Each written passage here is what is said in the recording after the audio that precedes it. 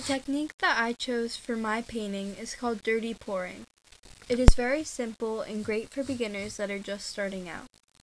When you do acrylic pouring, you need to use special paint because regular acrylic paint will be too thick to pour out properly onto your canvas.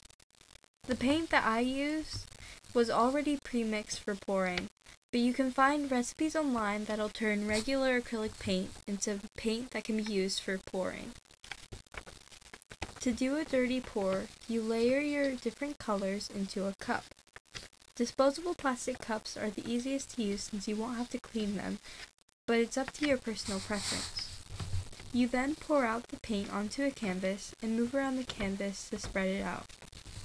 This part gets very messy, so make sure that you use gloves.